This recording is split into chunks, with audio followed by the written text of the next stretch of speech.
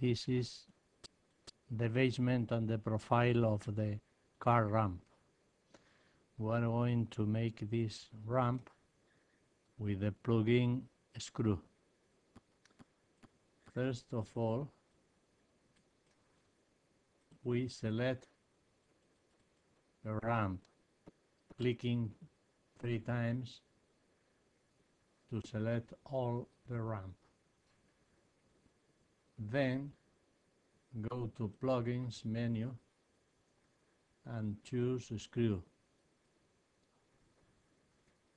In the bottom left corner appears Select First End. The first end is in the middle of the axis. Click here, go on blue axis, always.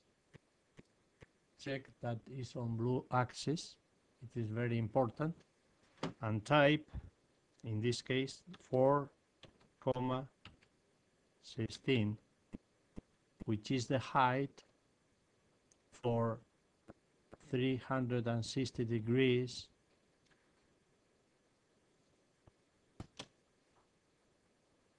Push enter. Appears a new menu. Steps. In steps we type 24.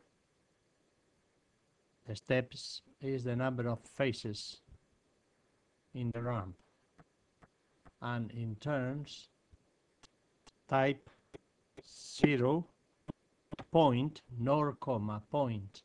It is very important because this Ruby script has no the behavior of SketchUp.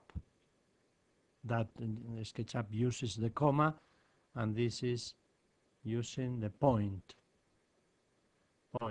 In this case, 0.625, which corresponds to 225 degrees. That is the path of this ramp. Click OK, and the ramp is made. Open Hidden Geometry to see the geometry of the ramp.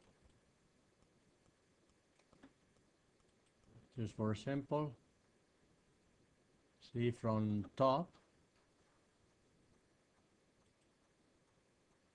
front, lateral view, another lateral view, another.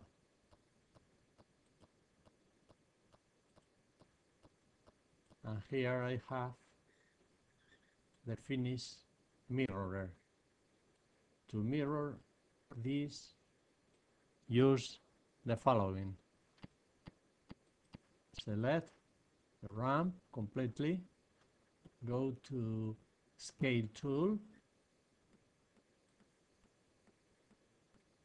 push pull until reaches -1. We redo that, and this is the final example